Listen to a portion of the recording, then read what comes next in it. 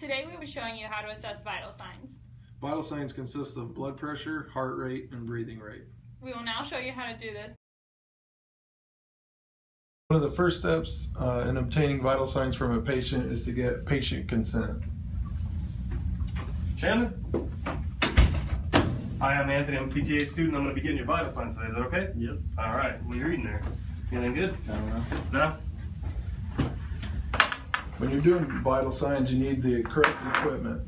When you're doing blood pressure, as Anthony will be doing first, you need a quality stethoscope, an appropriately sized blood pressure cuff, and a blood pressure measuring instrument. Sterilization of the equipment is most important so as to not communicate disease. Get your arm here. Use this one.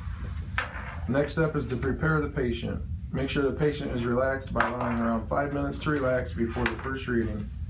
The patient should sit upright with their proper arm position so it's level with their heart, and feet flat on the floor. Remove excess clothing that might interfere with the blood pressure cuff or constrict blood flow in the arm. And the patient refrain from talking during the reading. After placing the cuff on the patient's arm, you palpate and locate the brachial artery position under the blood pressure cuff so that the artery marker points to the brachial artery, and wrap the cuff snugly around the arm. Position the stethoscope on the same arm that you placed the blood pressure cuff. Palpate the arm at the antecubical fossa crease of the arm to locate the strongest pulse sounds, and place the bell of the stethoscope over the brachial artery at this location. Inflate the cuff and begin pumping the cuff bulb as you listen to the pulse sounds. When the BP cuff is inflated enough to stop blood flow, you should hear no sounds through the stethoscope. The gauge should read 30 to 40 above the person's normal BP reading. If this value is unknown, you can inflate the cuff to 160 to 180. If pulse sounds are heard right away, inflate to a higher pressure. Slowly deflate the blood pressure cuff. Begin deflation. The AHA recommends that the pressure should fall at least 2 to 3 mmHg per second. Anything faster may likely result in inaccurate measurement. Listen for the systolic reading. The first occurrence of rhythmic sounds heard as blood begins to flow through the artery is the patient's systolic pressure. This may resemble a tapping noise at first. Listen for the diastolic reading. Continue to listen as the blood pressure cuff drops and the sounds fade. Note the gauge reading when the rhythmic sounds stop. This will be the diastolic reading. And double check for accuracy. That was pretty good.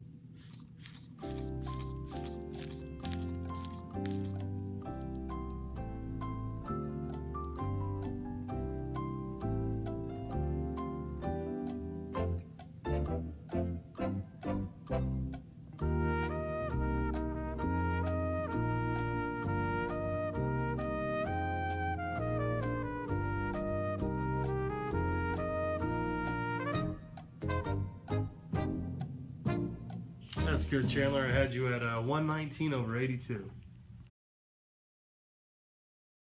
All right, Chandler, now I'm going to get your pulse rate. Is that okay? No. Okay. Go ahead and put your wrist Step right there 1. for me. Use your fingers when finding the pulse. Do not use your thumb when finding it, as it has its own pulse. Find the radial pulse. This is known as the pulse on the inside of your wrist. Use the pad of 2 fingers. Place them just below the wrist crease at the base of the thumb. Press slightly until you feel a pulse, which is the blood pumping under your fingers. If necessary, move your fingers around until you feel the pulse. Step 2. Check and record your heart rate. Use a watch or a clock with a second hand. Make a note of the rate of the pulse, which is the number of beats per minute. If you do not have a watch or a clock, you can use the Cleveland Clinic Health System records and count the beats for 15 seconds and multiply it by 4 to get your heart rate per minute. Your pulse is beats in 15 seconds times 4 equals your heart rate. You can do beats for 30 seconds and multiply that by 2. Step 3. Determine your normal heart rate. For adults, normal heart rate is 60 to 100 beats per minute. For children under the age of 18, normal heart rate is 70 to 100 beats per minute. Okay, Chandler, so I had 30 beats per minute at 30 seconds multiplied by 2. That gives you a heart rate of 60 beats per minute. Pretty good. All right, Chandler, now I'm going to get your respiration ready. If you want to just scoot forward for me a little bit.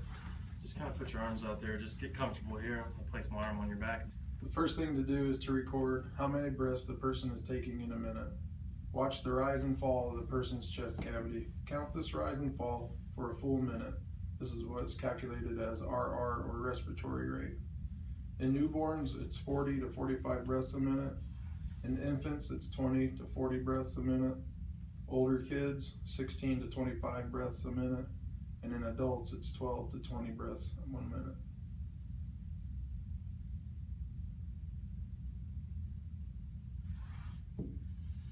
All right, so I got 4 of them in 15 seconds. So that's going to put you at 16 in 1 minute.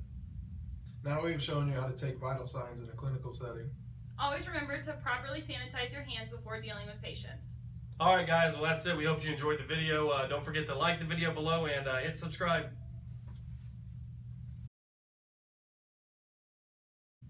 Today we will be showing you how to assess vital signs. Well, here, I'll place my arm on your back. Is that okay? Mm-hmm. You can't lay down. Let's see. Thank you for watching, and now we've shown you how to do vital signs in a clinical setting. Remember to do all of this.